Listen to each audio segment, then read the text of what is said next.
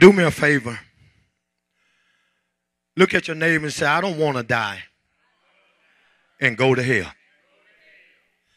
But what must I do to be saved? You can be seated. I don't want to die and go to hell. But that being said, I want to find out what must I do to escape the damnation of hell. Because we're living in a day and time that what's being missed or what's absent from the pulpit is an opportunity to know who Jesus is. And I'm not talking about Jesus of the Bible. I'm talking about Jesus that I have accepted as my Lord and my Savior. That I know him personally. See, I've read about Humpty Dumpty, but I never met Humpty. I heard about Goldilocks and the Three Bears, but I never met Goldilocks. I've heard about Little Red Riding Hood, but I never met her. So it doesn't matter. So I don't want to take who Jesus is and compare it to some fictitious being. I don't just want him to just be some figure that's out there. But I want him in here. I want him in my heart. I want to know who he is. As the songwriter said, everybody need to know who he is. You don't need to know who of him. You need to know who he is. Because you know of him, that means your punishment is going to be greater when you die and go to hell. But when you know him for yourself, then that let me know that I'm prepared to escape the damnation of hell's fire. But so many people in this day and time are caught up in religiosity. They don't care what the Bible said. That I'm Baptist, I'm Methodist, and I'm Catholic, and I'm Episcopalian. You're going to hell. Because one thing I didn't hear you say is I'm holy. Because God did, I don't care if you don't ever like it, he never said be Baptist, and you can't prove it to me. He never told you to be Catholic. He never told you to be Methodist or Episcopalian. He told you to be like me. And I don't want nobody talking about John was a Baptist. You're a lie. John was a Baptist by occupation. He baptized folks. Not because he adhered to a doctrine. But what makes people Baptist is their doctrine. What make people Methodist is their doctrine. What makes people Catholic is their doctrine. Come on, talk to me. But see, what makes you holy is you adhere to the tenets of God, to the principles and the statutes of God. In other words, his holy word. You adhere to God's holy word. Because Baptist doctrine won't save you. Come on, talk to me. And then you got to find out which Baptist doctrine you're going to adhere to.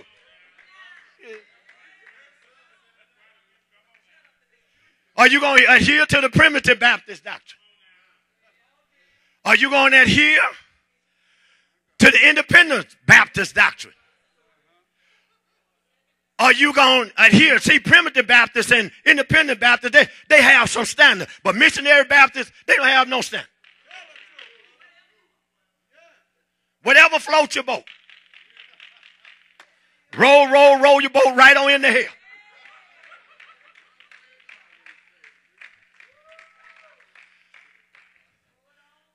See, you can be a Catholic and you can talk about the Pope all you want to, but I'm going to tell you this.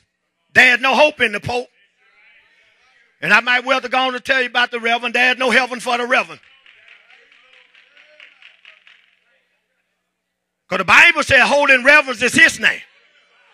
Now you got a Reverend frying pan, Reverend skillet, and all of the frying pans and the skillets that call themselves Reverend is going to hell.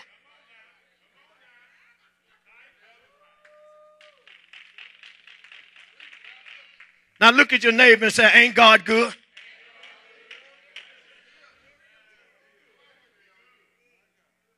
So now we come to a time and place.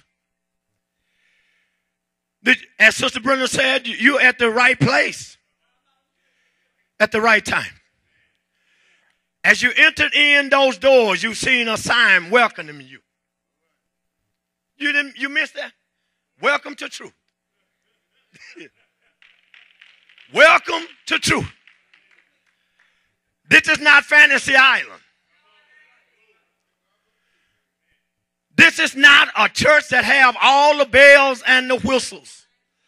So folks, you can come and be in church and your children out riding trains and little animals and all of this kind of foolish little merry-go-rounds. They don't need to be on merry-go-rounds or trains. They need to be in the house of God. And I don't know where these devils come up with children's church at, but it's not Bible. When I look at the scripture, when the people in Nehemiah 8 and they stood before the water gate, it wasn't just for the adults. It was for them and their children.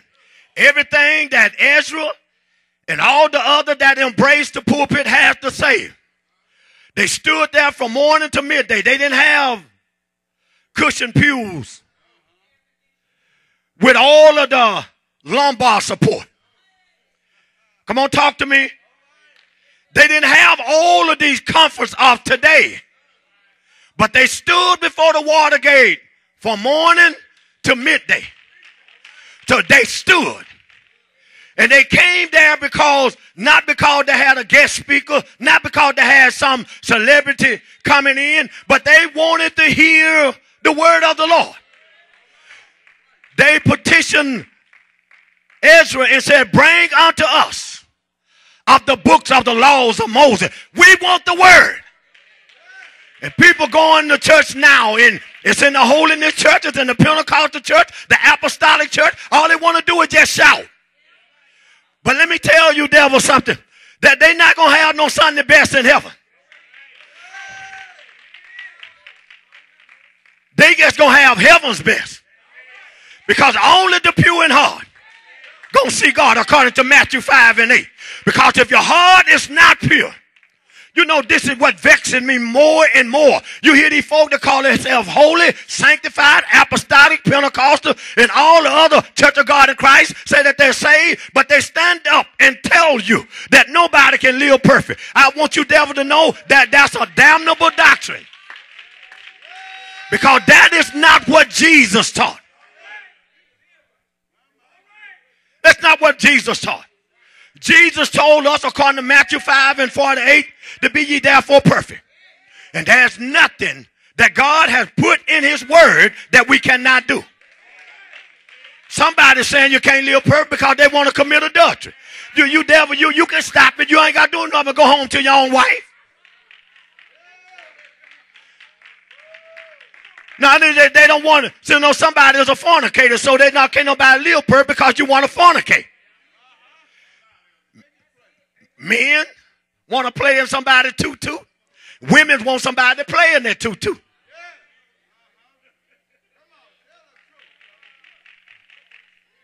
And don't care if you don't ever like it. The body is not for fornication. It's not for sexual pleasure. Come on, talk to me. It's not for you to be going laying around, sleeping around with every Tom, Dick, and Harry, Sally, Sue, and Mary Ann, and Mary Jane. None of these whores. And hold on.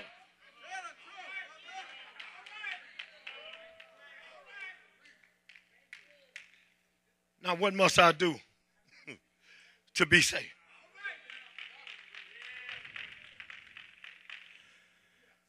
In the book of Acts, the 2nd chapter,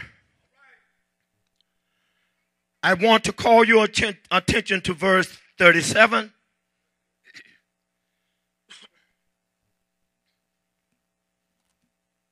we want to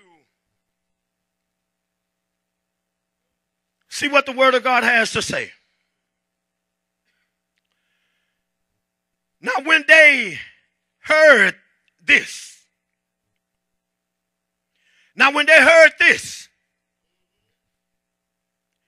they were pricked in their hearts.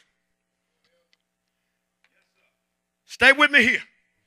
This is why I tell you, if there is no condemnation, there will be no salvation. If the Word of God doesn't convict, it won't convert. And so what Peter and the other was preaching pricked them. It convicted them in their heart. And so now we heard what you're saying, Peter. Now we want to know.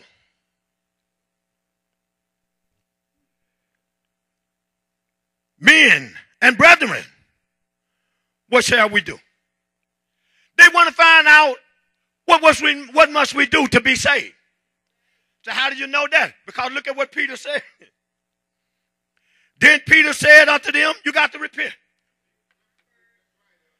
Now this word that you don't hear preached, taught, or mentioned in most churches today. They don't tell people that you got to repent. Well, let's talk about repent. Repentance means to turn and go another direction. See, you going to hell, but now why don't you turn so you can go to heaven?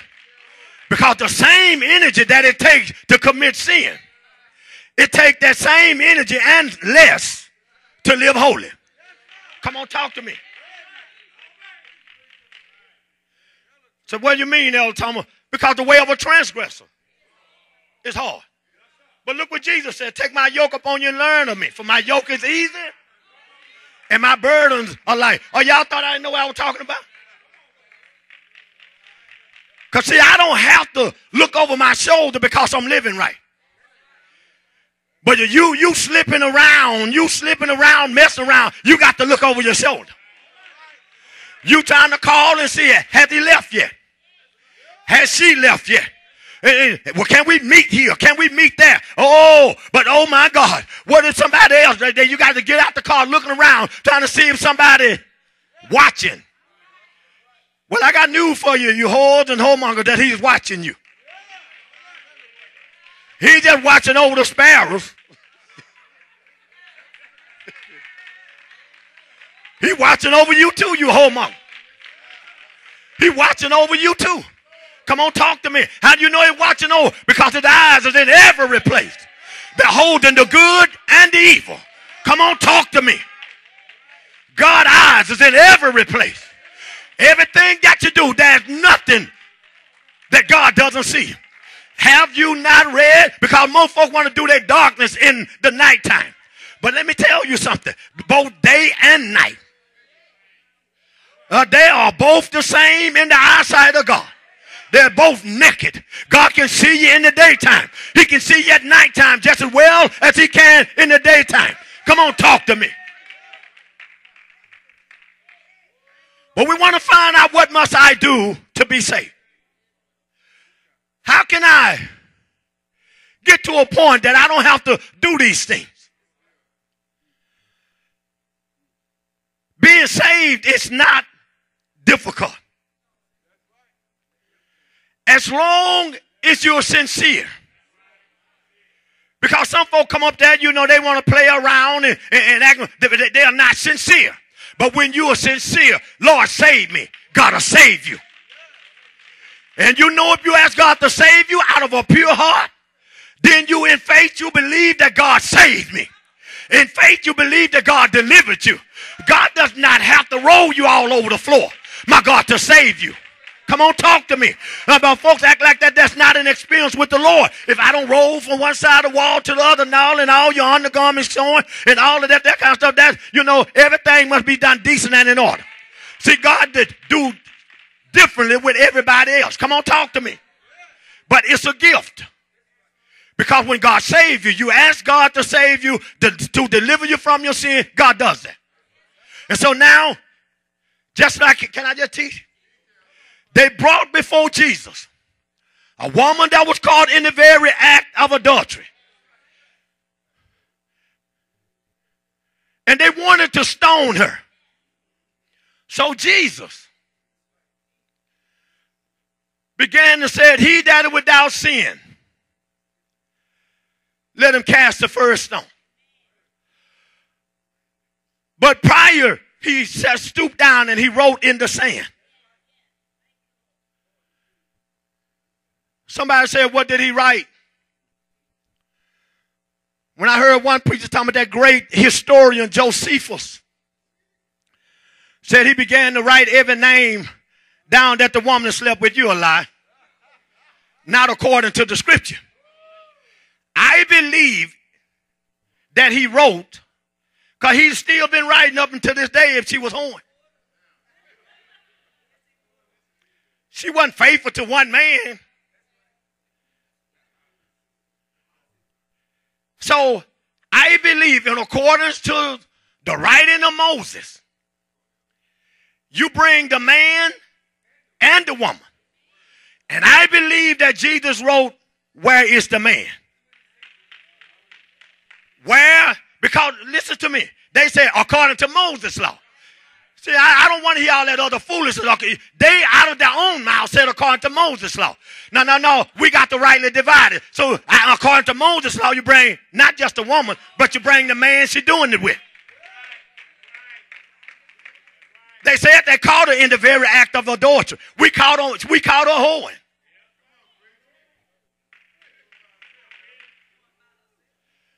So Jesus asked them to say, okay, in essence, if it's according to the laws of Moses, where's the man?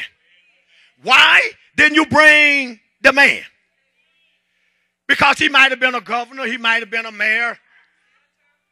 He might have been a senator, some distinguished title, but infested with sin as a dog is fleas.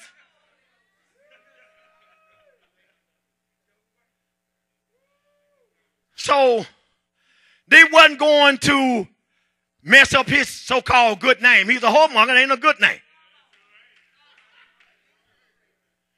So now they began to leave. Jesus looked at the woman and said, woman, where are thine accusers? She looked and said, Master, there are none. He said, neither do I condemn thee. Now go and hold no more.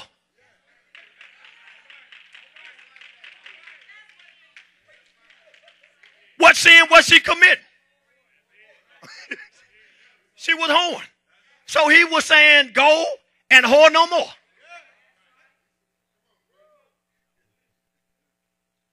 He didn't say, go and cut back on your whoring. He told you S-I. Stop it now. So I'm talking to you up in here today, S-I-N. Stop it now.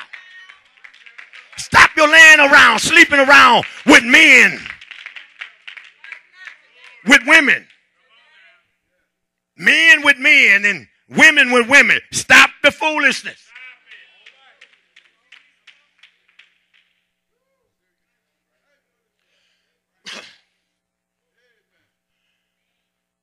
So some of you that came last week, look back and say, look at your neighbor and say, he's back.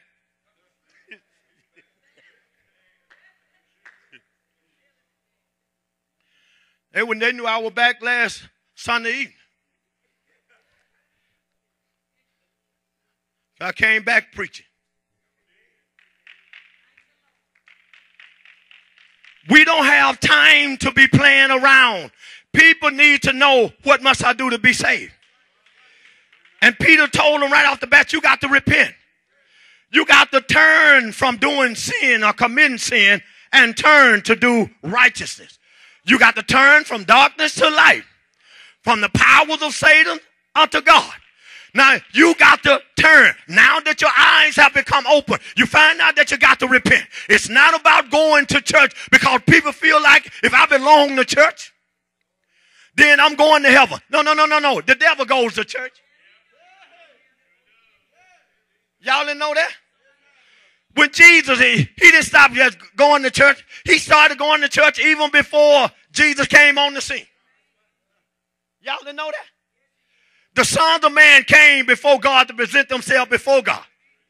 Guess what? Satan came also. To do what? To resist him. So the devil has been coming to church for years. The devil, because he's trying to resist people. He's trying to keep people from coming and getting what God has for them. You come and you're hearing this word and you become convicted in your soul, but the devil say, hey, you're too young. You got time. And let me tell you something. That's the greatest lie that the devil got going for him in this day and time. He ain't going to tell you don't need to be saved. He's going to tell you got time. You just don't have to get saved right now. You got time. You got to go out and have your fun because you got time. But let me tell you something. Every day, right now, this very moment, this very second, some young person is dying and stepping out of time into eternity on their way to hell. And you sitting around here thinking, I got time. Come on, talk to me. Some of you in love with yourself. You're a narcissist. You're in love with yourself. And so the woman think I'm a 10 and I got to show my body off. Won't put on decent clothes. Come on, talk to me. That let me tell you something. All clothes are not holiness clothes. They're pertaining to holiness. Come on, talk to me. There's some clothes out there, whore's clothes.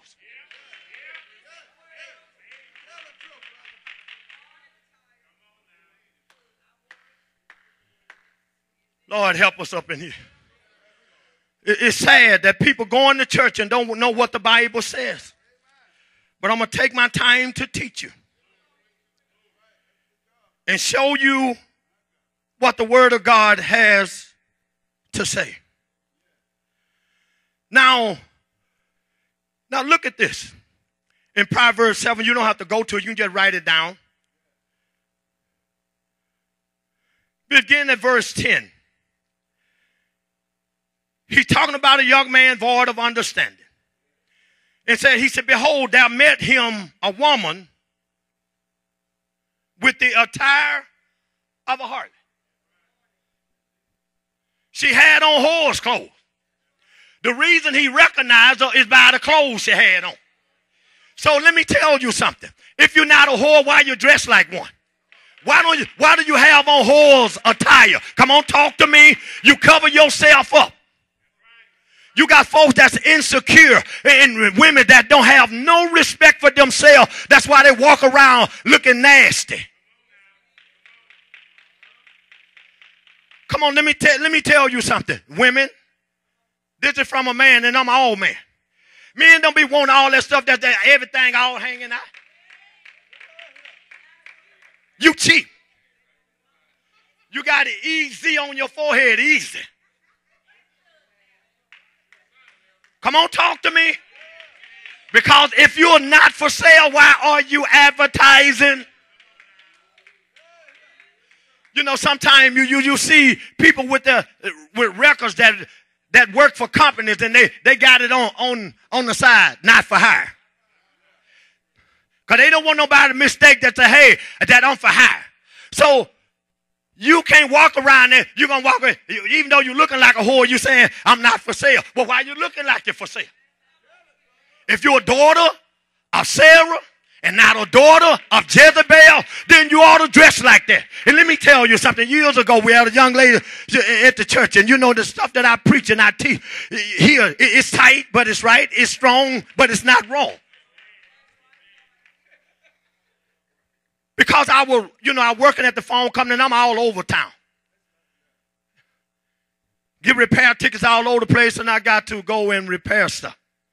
So this particular time I walk, go to the apartment, get my keys to go to the apartment that I'm to go to repair the phone. Go by the swimming pool, there she is up in there. You could have bought her for a penny. Because she knows she had no business around there with your naked self. You ain't had no business around there. I don't care. And some of you parents, you going to hell too. You support whoredom. You buy this stuff for your children, walk around, look like hoes. Now, a while ago you said whore. Now you're saying hoes. Well, that's the hip-hop talk. These devils, they don't go to taking up English. They listen to all of this foolishness. So, see, when I say whore, you know, that kind of go over the head. But I say hoe.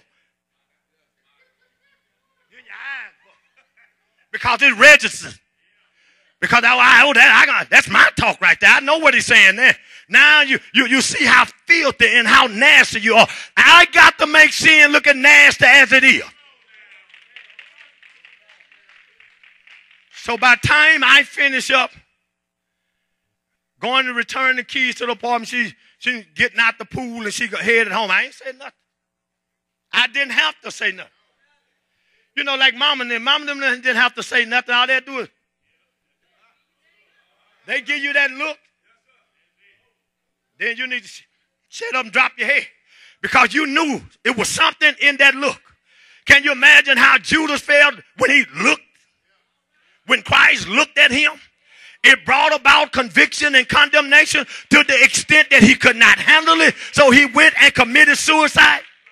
Because he became convicted in his heart. And this is why folks are going to church. Listen, I don't want to see your drawers. I don't want to see, I don't want nothing too tight.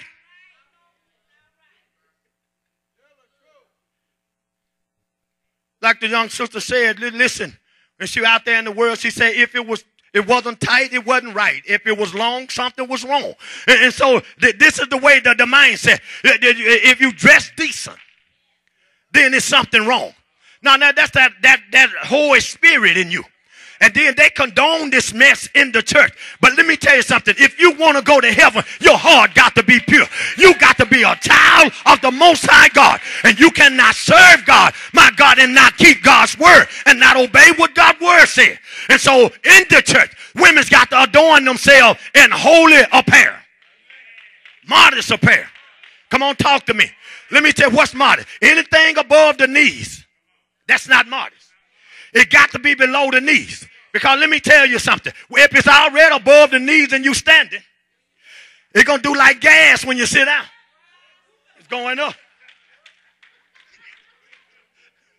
It's going up. Y'all know them old shades. You just pull on the string and it just... And that's the way these dresses are. They just going all up, and then they just, hey, no, you knew you were going to church. When I see these so-called first ladies sitting up in the pulpit, which they don't have no business up there in the first place, and then they kind of put all these old cloths on. Bring my chair, Elder Serge.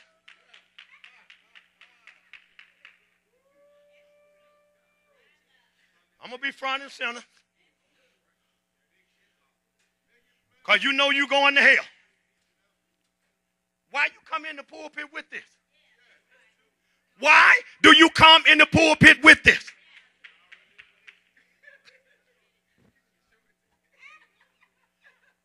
Covering up the gates of hell. You knew you when you left home, you were looking like a whore. So now you're going to come up in here. My God, let me tell you something. Brother Jerry, they were condemned when they left home. That's why they brought this. I have never seen such Brenda never brought home an outfit. You know, have a scarf might go with it. But it ain't have no cloth to say, hey, it's short. A disclaimer, it's short. And I would advise you to take this cloth with you to put over.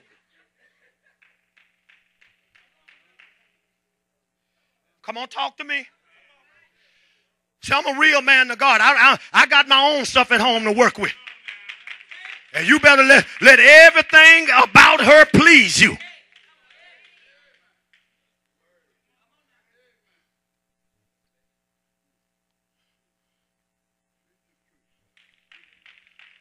Don't bother. I might have to use it again. Because people are going to church and it's just a game now. But let me tell you something. This is a myth, and they are lying to you that think if you just go to church, then you go into heaven. No, no, no, no, no. No, ma'am, no, sir. You know, years ago, I don't know if they still do it, but I know in certain papers in the religious section, they got, go to the church of your choice. But on Saturday nights, they used to say, you know, you get your children, and, you know, they used to say, where are your children at 10 o'clock? They would do that all through the week. But then on Saturday night, they would say, hey, attend the church of your choice. If you want to go to heaven, you don't have a choice. If you want to go to heaven, you don't have a choice. You want to go to hell, you got a whole lot of choice. But if you want to go to heaven, you don't have a whole lot of choice. Because if all these churches was right, then Jesus wouldn't have to come and establish his church. And he said, upon this rock I'll build my church, and the gates of hell shall not prevail. And we're looking at the church house. My God, women years ago, so-called holiness churches, people that we used to fellowship with, they didn't stop preaching against pants wearing. They didn't put on their jewelry, their makeup, and all this foolishness. Let me tell you something. You're going to hell. You don't have no new revelation from the Lord. Ain't nowhere in there till God told you that sin is all right. Hebrews 13:8. Jesus Christ is the same yesterday, today, and forever. He hadn't changed. And so let me tell you something. When I look at Psalms 119:8 and 9, forever, oh God, is thy word settled in the heaven. His statutes, my God, his commandment, my God, his law are forever settled in the word of God in the heaven. So you can change it down here if you want to, but we're going to be judged, every man according to his work shall be. And we're going to be judged out of those things written in the book, not the NIV. Not all of these old revised versions. The reason you got that old revised Bible because you want your life revised. You conforming to that mess. And he said, listen, don't add to my word and don't take away from it. Because if you add to it or take away from it, I'm going to add unto you the plagues that are written in this book. Come on and talk to me. What must I do to be saved?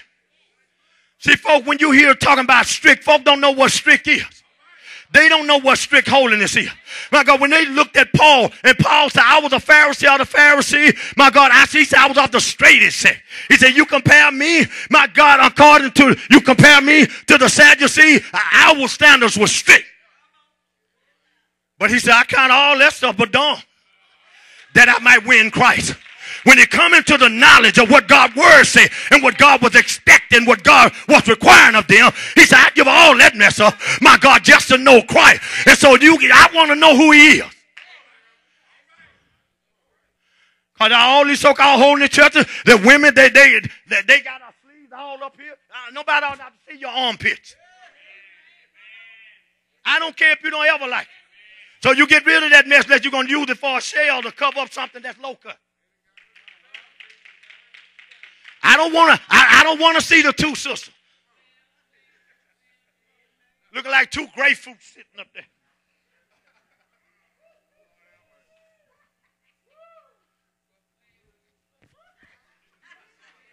You're going to get the flapping around there and something going to come out of there.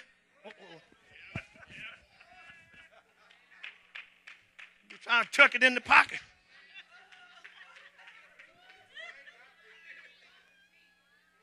Come on, talk to me.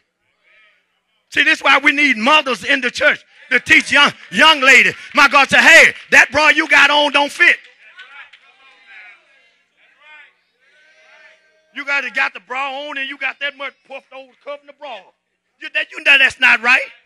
Look at his neighbor and say, that's not right. Are you trying to look sexy? Now you better get something that's going to support your stuff. Look how you look. Because see, some folks are more, they endowed than other folks. But I don't care what it is, it needs to be supported. Ain't nothing shifting and shaking. When you put it on, move around a little bit, see how it, because there's some shaking your head, so we got to make some adjustments here.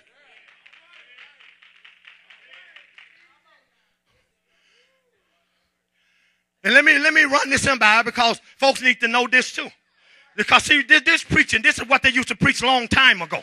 Let me tell you something. And they're telling you, say, hey, see, we don't have to do that now because time has changed. Let me tell you, you're a bald-faced liar. You're a bald-faced liar. And so time has not changed. Because some of you done set up in here. And see, time has changed. You don't have to do all that stuff. You're a lie. Time has not changed. Ever since God created heaven and earth, he separated the light from the darkness. And Jesus asked the question, are there not 12 hours in a day? It's 12 hours in a day, 12 hours in a night. So we got 24 hours. So 24 hours was adequate back then. It's 24 hours is adequate today. Time has not changed. So people have changed. When we go to Genesis, the 6th chapter, well, we can go to the 3rd chapter, and we find out that Adam and Eve changed. It wasn't time for them to start sinning. They chose to do that.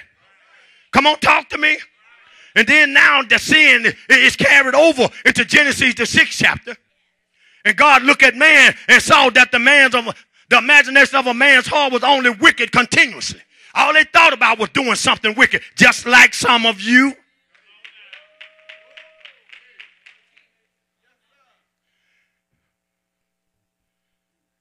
Let me hit this. Don't let me forget that. This is why I left off there. Because you got lust hound preachers. Sit up in the pool. They be glad when a church have Women's Day. So they can sit up in the pulpit behind. But let me tell you something. You can come here when a sister's up here teaching, instructing out the word of God, and no men going to be sitting up there. They're going to sit out here because you lust hound. You think you're going to get you a seat.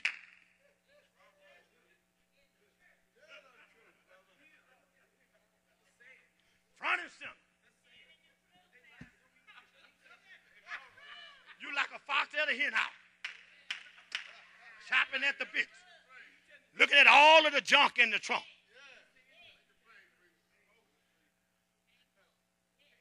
I thought we were going to sit. Here, you sit down there. You sit with me. Hey, come sit with me. You come sit with me. Because if you sitting up there watching a man behind, you punk, I'm going to beat you.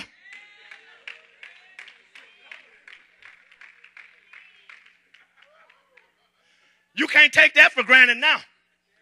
Because you got freaks in the pulpit. You know, years ago, you just kind of can preach that. You know, because they were just looking at women, but they looking at men too now. And you can't just look at the bishop and all these are the apostle and all these. Some of you got bishop punks. You got apostle punks. I don't care if y'all don't ever like it. You got pastors that punk.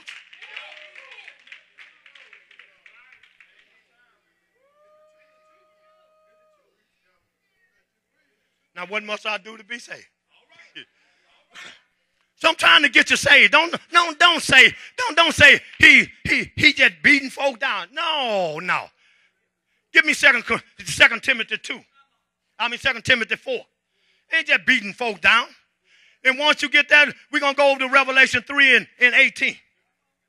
No, they ain't beating folk down. See, we need to know what the Bible said. They said being beat down. They said that when you're warning folks against sin, you're beating them down. No. I'm telling you what it's going to take to go to heaven. Read the book.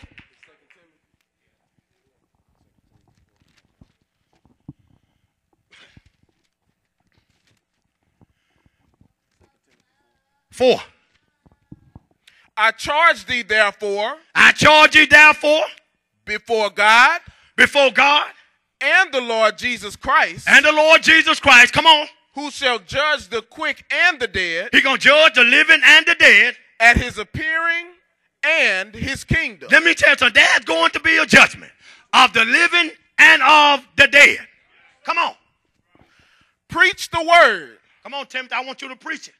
Be instant in season. Tell you preach it when they like it and when they don't like it. Come on. Out of season. Come on. Reprove. Come on. Rebuke. Hold it right there. Timothy, I want you to reprove sin. Timothy, I want you to rebuke sin. That ain't beating folk down. It has to be in the church. Miss Watson, hold what you got right there. Give me Titus, the 1st chapter, verse 5. The church has order. Come on. For this cause, this cause, or this reason, for this purpose, left I thee in Crete. This is the reason I left you in Crete. Come on. That thou shouldest set in order the things that are wanted. Hey, Titus, you go there and make sure that the church is structured. The church has structure. The church has order. The church is not about just testifying. It's not about just shouting. It's about holy standards. The Bible says you're going to know the tree by the fruit it bears. So I don't want to hear what you're saying. My God, I'm judging you by the fruit. You got on whore's clothes. Don't tell me you saved and sanctified.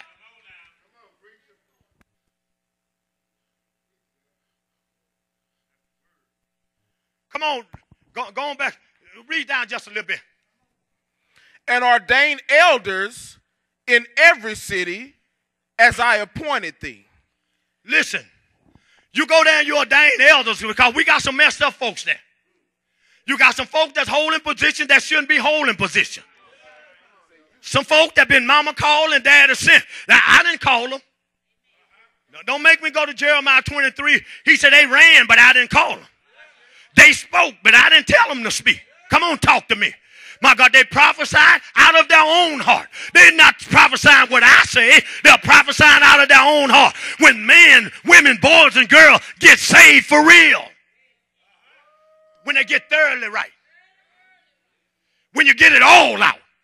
Get it all out. Read. If any be blameless, the husband of one wife, having faithful children, come on, not accused of riot or unruly, for a bishop must be blameless, and as stewards of God. Hold it, that's good right there. Now, there's a way we as being saved. You said, but he's talking about the bishop. Let me tell you, I'm going to talk about the priest right now. Of the house. The man of the house. The man that's over the house. He ought to make sure that everybody in the house are adhering to holy standard. They might not be saved, but you're going to think they are. They ain't going to be wearing breeches to school. Come on, talk to me. Because I want to know where they get them from. And you being partakers in other men's sin, you going to hell.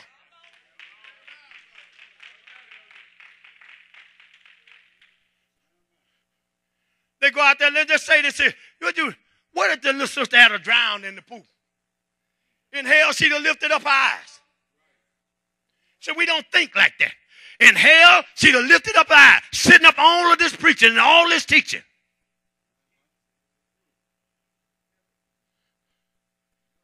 They think they have to get naked to do everything. They ain't just getting naked to have sex. You got the old man out there with chi-chi legs. Legs look like a toothpick in a boot. I got he out there trying to scooting around mowing the yard.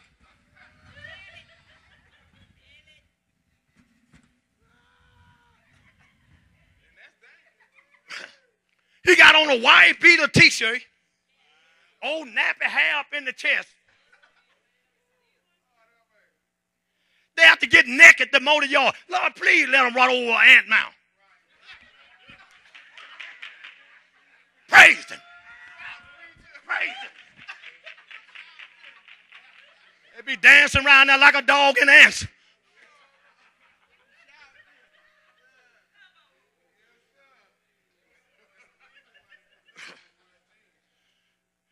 They think the less clothes I got on, the cooler it is. Let me tell you how stupid you are. Now, you see these walking around with their little hoochie clothes on. All their buttocks out. That's what the Bible says, their buttocks out. It's up to the black. With your nasty self. Got on these little old short shorts, the drawers hanging out from under the short. You know you nasty. You double nasty.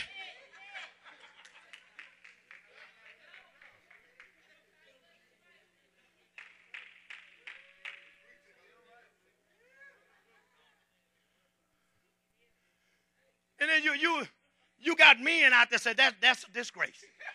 They ain't got no God. But they look and say, oh, that's a disgrace. She needs to go in there and put some clothes on. And they walk around there with all of this stuff out, and they think they sexy, looking nasty. But then I'm saying that to say this. When is the last time you saw folks over in the Middle East walking around with no clothes on? Come on, talk to me up in here. When is the last time you saw folks over there as hot as it is walking around with no clothes on? Because they understand the danger of revealing themselves to the ultraviolet rays. And so the more clothes you got on, clothes is not on just for you just to walk around and look good. They for protection also.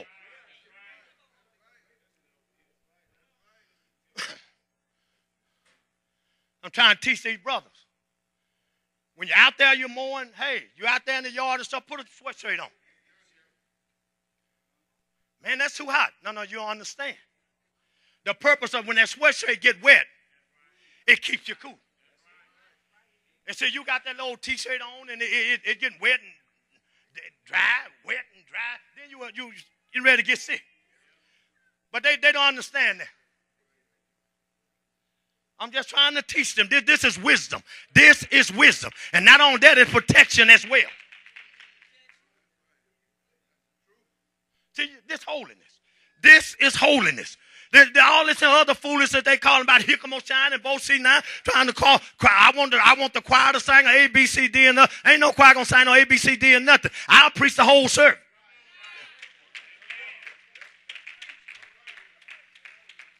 Because in Nehemiah the 8th chapter, when they called for Ezra, they didn't call for the choir.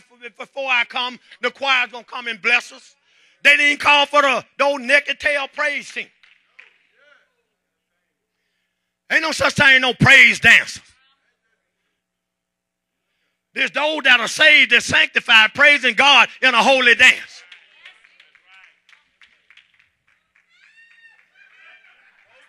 You know you're going to hell. I don't care if you don't ever like it. And they got on their little old negligee clothes. Women, let me talk to you. You know when you get cold,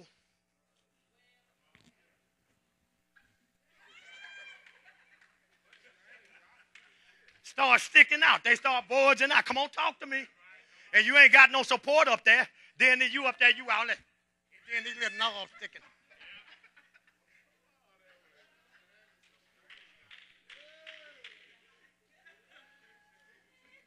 And these nasty dogs sitting up there, men, they getting off because they see the little dog sticking out.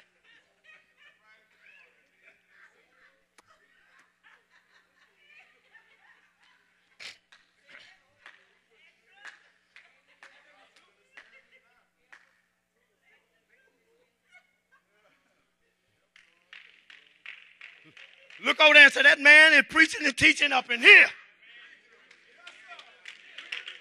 Oh, glory to God.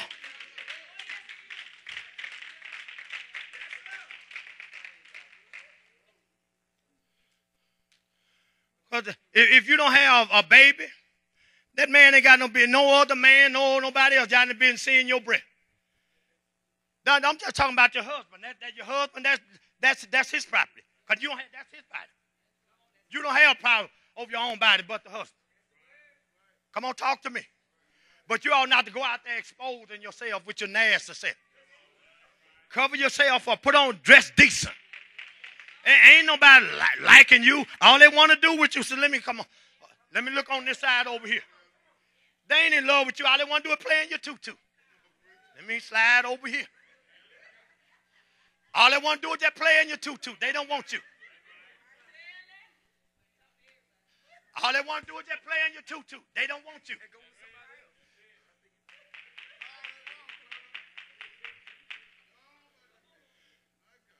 You all right, brother? Now look at your neighbor and say, they'll hit it and quit it.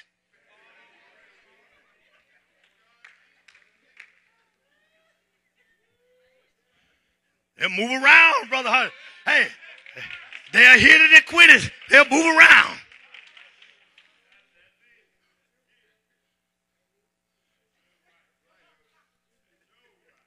Where you at? Come on. Preach the word. Be instant in season. Timothy, you preach it in season and out of season. Why do you want me to preach it in season and out of season? Reprove. No, skip on down. For the time will come. The reason I want you to preach it, be instant in season and out of season, because the time will come when they will not endure sound doctrine. They don't want the soundness of God's word. No, they just want something. They want something that's going to shout them. I want something that's going to convict you. I want something where it calls you to see yourself so you will change. I want to be saved. I want to be saved for real.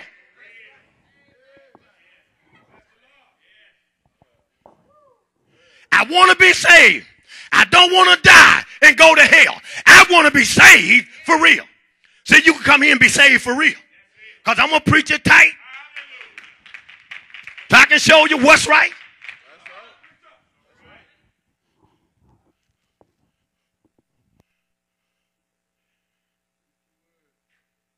There's nothing right but the unadulterated gospel of Jesus Christ. Nothing right but the soundness of God's word. And so we got to preach it. We got to preach it. We got to preach it.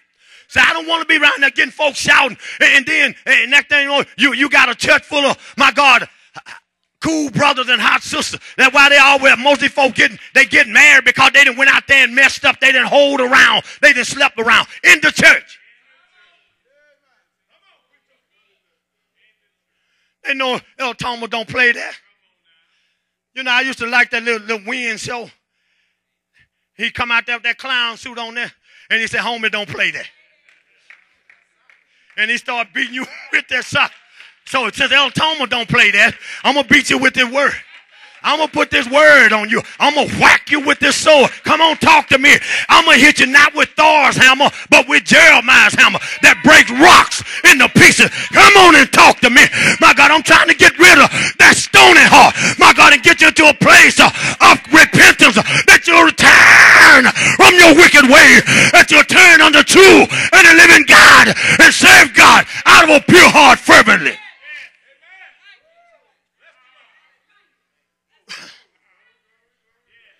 Listen, I don't just preach here, I teach. I get all into your finance. I got to get all into your marriage. Because anybody don't, if they messing up in their finance, it's not because they hadn't been taught. If you got problems in your marriage, it's not because you've been taught. Come on, talk to them. You haven't been taught. Y'all ain't saying nothing. And the idiots, you know, this is what I have to deal with. I met with many pastors. You know, folk that, you know, like when I come, they act like they ain't never heard what I done preached. Some of it they hadn't, but then for the most part they have. Then when they come here, they folk that are all about the pew. They ain't move while I'm preaching. And then he preached the same thing. That I'm preaching. Then they all about to turn the pew over.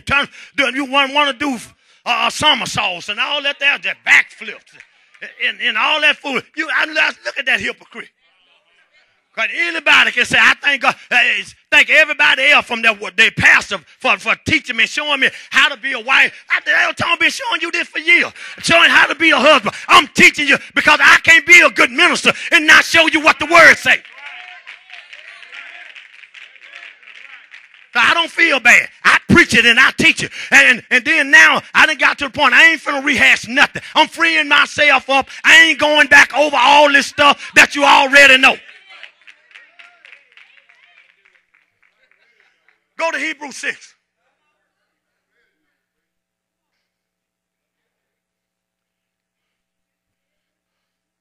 So get that what Paul was saying. Peter was saying, I teach you again the first principles of the oracles of God.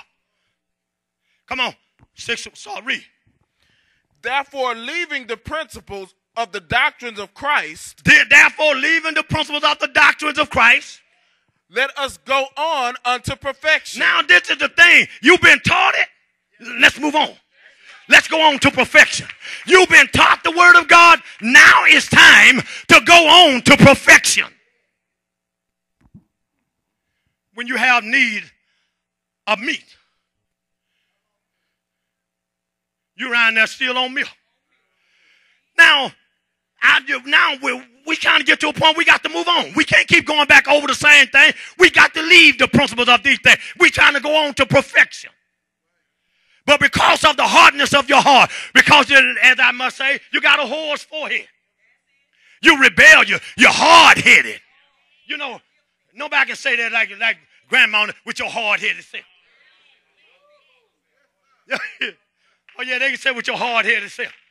Now, God, and this is where you got a lot of hard-headed folks in the church. They want to do, this is not Burger King. You can go to McDonald's and you have it your way, but you can't have you can't go to McDonald's and have it your way, but Burger King, you can do what you want to do. You can go to the other church and do what you want to do, but here, we're going to do it God's way. What you got? Read. Not laying again the foundation of repentance from dead works. See, you got to go back and try to get these folks saved all over again. No, we ain't going to lay again the foundation of repentance from dead works. That's supposed to be dead.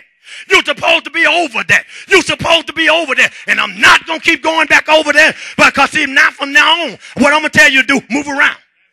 Because if it didn't help you the first, second, third, and the 50th time I done preached it and taught it, so you need to move around.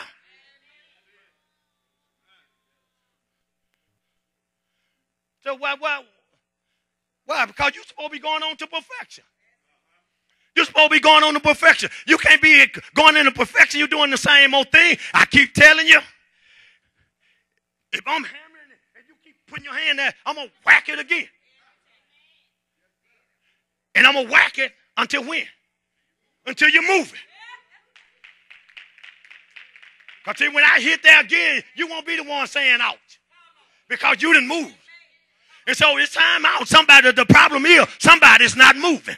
They are standing still. And so if you're not advancing in God or progressing in God, you're going to hell. Let me tell you something. Standing still and regressing is the same thing. In other words, you're not moving forward. I was reading something in a book, and it said a turtle is advancing when he stick out his neck. Because he's farther than it was before. He ain't moved in not 1 inch, but he stuck his neck out. So it looked like he's farther along than what it was at first. And so I don't want to be like a turtle that just have to stick my neck out. My God, to see like I'm moving. I got to move. We're going on to perfection. Come on, y'all got it? Huh?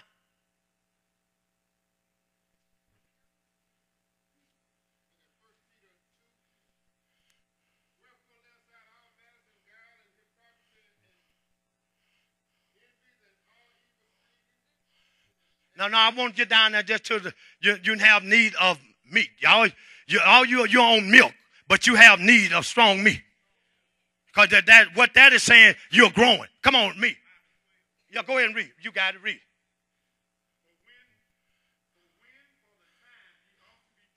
When you ought to be teachers. So now I got to teach you again, over again. Instead of you ought to be teaching somebody else, you ought to be an example of what's being preached and taught here. Now I got to teach you all over again. Come on. Which be the first principles of the oracles of God, the ABCs of the Word of God. I don't need nobody tell me I got to go to a marriage counselor. I'm giving you what you need. Because if the word preached here, the Bible, it's not going to help you. My God, I don't care what nobody tell you. It's not going to help you. The thing about it is, you need to be saved. When you get saved, ain't no sense spending hundreds of dollars. My God, I'm going to marriage counselor. You get saved, then you'll do what the Bible said. You'll do what the husband's supposed to do. The wife will do what she's supposed to do. Come on, talk to me. Where's the problem? The fault lies in you. And so nothing nobody else says is going to help you. But until you get saved, you submit yourself to the Word of God. When you become delivered from your sins.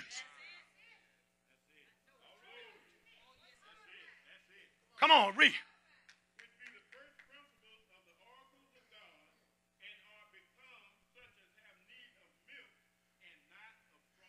You're not growing. You're not developing. Because you know why? You're in the flesh. You're yet in the flesh. Are you not carnal?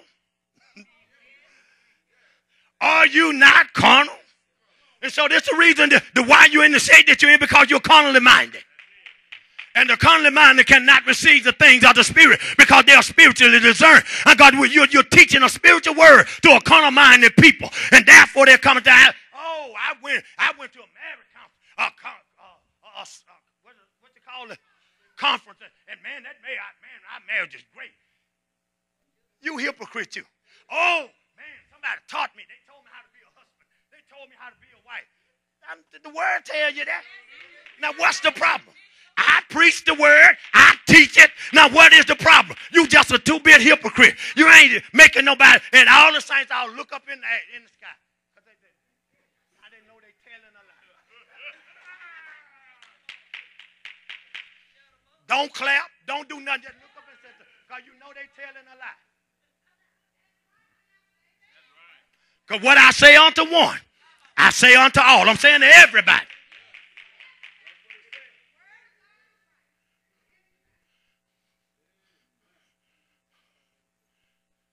And see, this is what's wrong. Folks don't know their role. But see, if I can get you saved, if I can get you delivered from your flesh, then I can get you delivered from the desires of the flesh. Come on, Mr. Watson, go to First John, St. John 2 and 15. 1 John 2:15. Love not the world. The problem is they in love with the world. They in love with the world, not in love with Christ. Come on. Neither the things that are in the world. You're in love with the world and the things of the world. Come on. If any man love the world. Now, if any man, woman, boy, girl love the world. The love of the Father is not in You him. can't love God and the world. But because when you love God, my God, you're going to forsake the world. Come on, talk to me. My God, Peter and the other disciple, God, they proved to him that they loved him. They said, Master, we have forsaken all to follow you. And you still got your junk. You still got your mess. You hadn't forsaken all. You got to give it all up, my God, to follow Jesus Christ. Come on. Hold that right there, but I want you to come back there. Give me what I'm looking for. Give me 1 Thessalonians 4, verse 7. But before you get that, give me 1 Thessalonians 5. And let's look at verse 23. And the very God of peace. And the very God of peace, not another God. The very God of peace. Sanctify you wholly. He's sanctifying you entirely. And see, some folks sitting up in here in this word will sanctify you. But they're not sanctifying them entirely because they're not giving themselves entirely over to him. They're set up in here like I'm deep. I'm going to this. I'm going to that. That don't make you deep, you fool, you. Because I got to see what kind of fruit you bringing forth. Because if you're not bringing forth holy fruit after this holy preaching, something is wrong. It lets you know that you have not been sanctified wholly, completely, entirely by the very God of peace.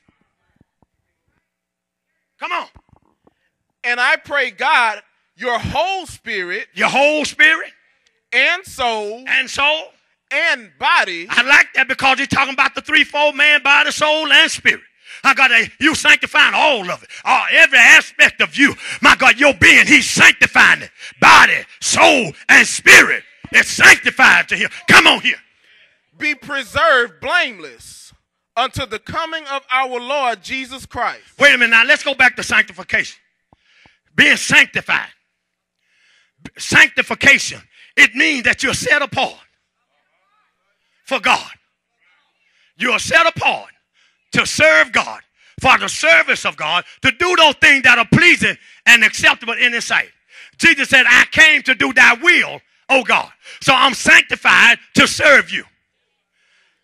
Y'all didn't know that? St. John 17:19, Father, I sanctified myself that they also might be sanctified. So he's sanctifying. Jesus said, I'm sanctified so I can do what you want me to do. Now, watch this here. I came in the volume of the book, oh God, to do thy will. I didn't come to do what I want to do. I came to do thy will. And when he was in the Garden of Gethsemane, my God, he's struggling with his flesh. The flesh don't want to die. It don't want to agonize in pain and suffering. But finally he got a breakthrough. And Father said, not as I will, but thy will be done. Now God, so God, this is why he came. He told him, said, listen, I was sanctified for this purpose.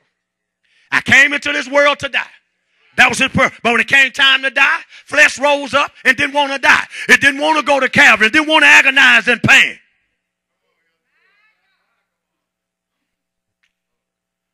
Because see, folks go to church now. You know, preachers ain't trying to learn the word of God. You hold what you got. Elder Church, give me Ezra 7 and 10. Because they want to...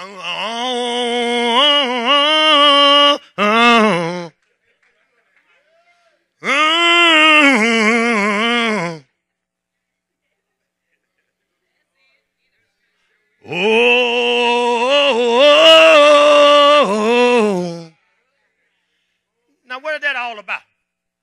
Let me ask you something. Do you reckon Jesus preached like that? Because you devils up there trying to entertain folks.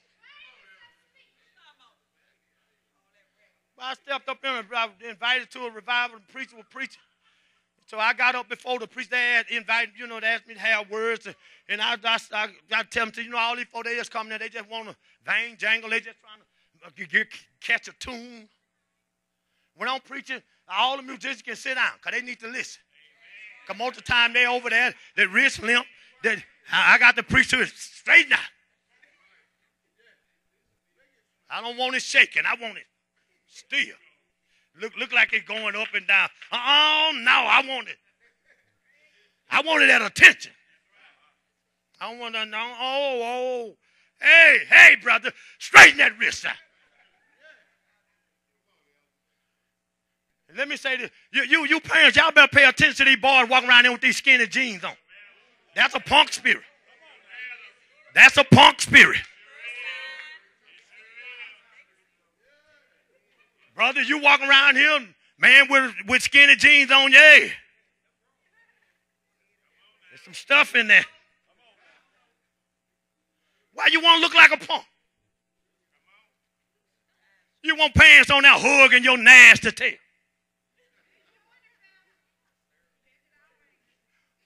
Who supposed to be reading? Come on, come on, read Ezra 7 and 10.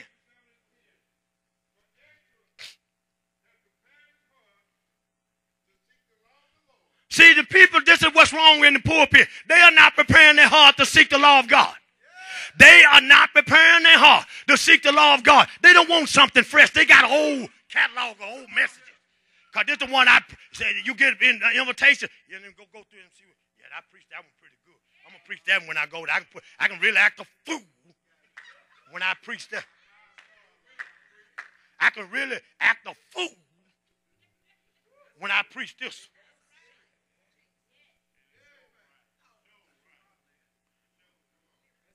I'm trying to get you saved. Trying to get you saved. What must I do to be saved? I'm telling you. Come on. I'm talking to you up in here, preachers. TGHC, I'm talking to you. Come on, read the book. He prepared his heart to seek the law of the Lord. Oh, to do it. Not talking about don't do as I do, but do as I say do. No. You hypocrite, you. Now, God, Paul said, listen, you follow me as I follow Christ. The husbandman that labored must be first partakers of the fruit. Don't go up there talking about preaching something. Don't homemonger. And then you talking about don't do as I do, but do as I say do. Oh, no, don't you homemonger. Call it for you too. Don't you lust. Don't you be beating your wife. I don't care if y'all don't ever like it. Which one of you devils sitting up here talking I'm slipping and cussing? You ain't saved. You're not saved. Because out of the same fountain can come bitter water and sweet water. Out of the same fountain can come blessings and cursing. Oh, tell me it slipped out. You a lie. It ain't slipped out of your heart. The reason you're cussing, the reason it's coming out is because it's in your heart. Because your heart is not pure. Come on, let's read. Not only did he prepare his heart, he prepared his heart to seek the law of God, to do it, and to teach it. How do we teach? We teach by precept and example. We don't. That's why you don't say, don't do as I do, but do as I say do. But if you're a real man of God, you're a real child of God, you say it like Paul said, follow me as I follow Christ. Because let me tell you something. If that devil sitting up there doing that there, he's not living right. He's sucking on cigarettes. He's looking at pornography. Ain't no saints got Cinemax and all this junk. Showtime and Showtime all the way 1 through 50. Cinemax 1 through 100. What's them other channels? Come on, talk to me. Huh? Hey, yeah, HBO 1 to 3,000. Y'all know it. Don't sit y'all tail up here and act like y'all don't know what I'm talking about. Because some of y'all got it at your house. Some of y'all got this. I got mine in my house. So I want to watch the sporting event. They got something on Channel 11. They got ESPN. How come you don't just subscribe to ESPN? Now, you got to get all that filth in there. The devil know if I can get this in a package deal. Ooh.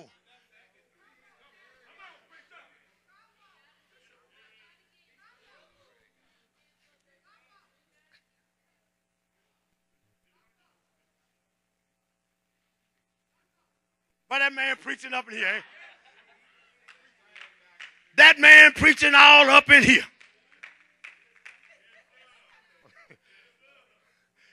I will set no evil thing before my eyes. You don't need to be looking at Miss January press. Miss February, March, April, May, June, and all the way through December. The Bible said, let her breast please you. Ooh. You want some breasts? Go up down on Tuesday. When they got the 99-cent special, get you a couple of breasts.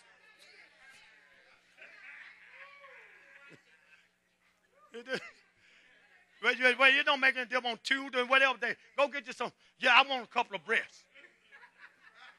And they said, do you want it regular? You want it spicy? Since you're a freak, I want mine spicy.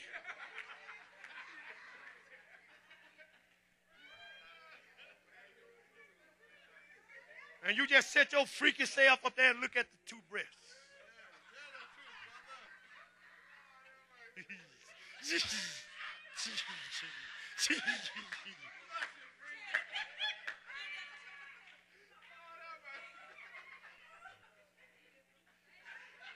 Come on here, El Sir. Let me preach up in here.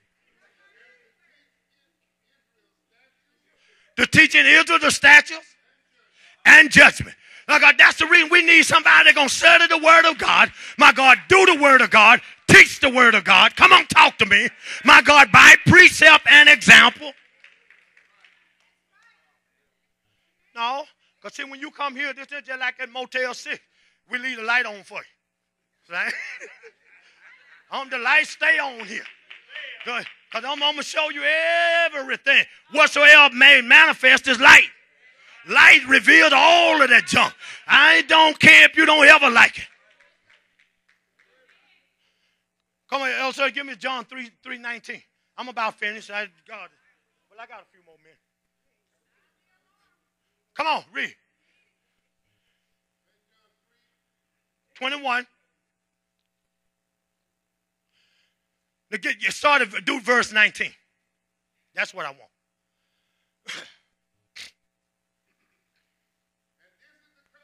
This is the condemnation. Oh, this is what brings about conviction. Light has come into the world.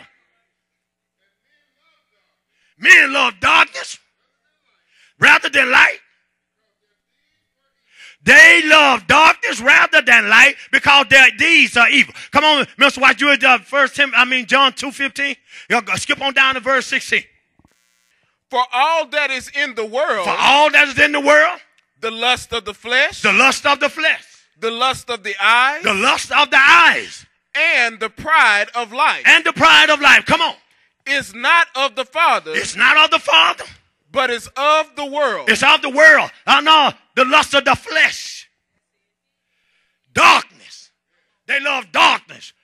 The lust of the flesh. The lust of the flesh. They love darkness rather than light because their deeds are evil. Now get me, Elsa, you give me Galatians 5:19. Come on, Mr. White, read. And the world passeth away. The world gonna pass away. And the lust thereof. And the lust thereof. And the desires thereof. But he that doeth the will of God. But he or she that doeth the will of God, that obey God's word, abideth forever. Shall abide forever. Because if you are not doing the will of God, you're going to hell. Come on, read Galatians 5:19. Now the work of the flesh shall manifest with your deeds. That's why they commit adultery, because they messed up.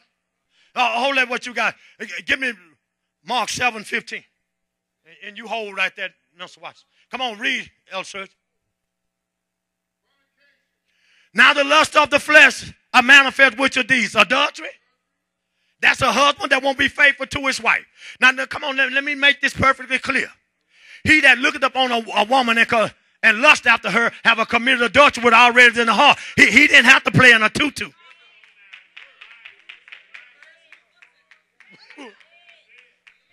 No, he didn't have to play in the tutu to commit adultery.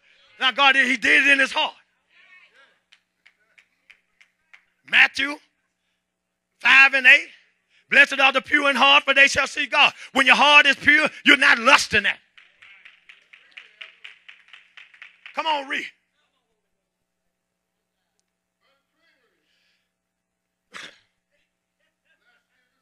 See here. Now watch this here. Lasciviousness. Come on, read.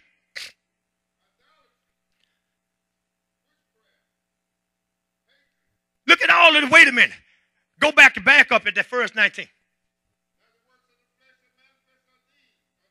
Adultery, fornication, uncleanliness. Now hold that right there. All of those are sexual sins. Perverted sin and all other kind of sin.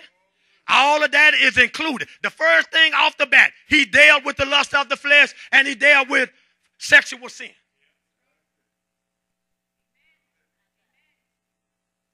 And this is the greatest problem in the church. And it's not enough men in the church. You're not trying to find a husband. You're trying to go to heaven. And if it's in the will of God for you to have a husband or a wife, my God, you just wait because God got a mate for you. You don't have to go out there and shake. Shake your honey. I'm going to be nice right there. Trying to catch a man. Trying to dance nasty. You going to hell. That's why you got all these one-nighters. They hit it and quit it. Come on. All of these first four sins are sexual sins. All of those are sexual sins. And then you get to lasciviousness, talks about unbridled lust. You nasty devil would do anything. There's nothing ungodly sexually that you can think of that your nasty self won't do. And some of you sitting up in here are despicable.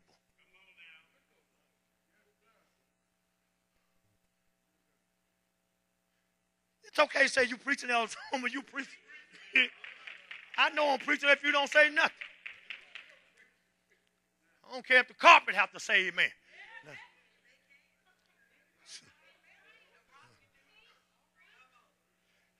Come on. Now watch these here.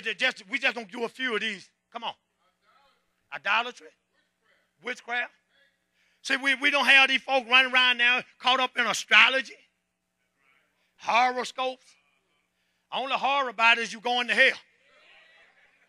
And I'm going to tell you what your sign is. You're a sinner that needs to be saved.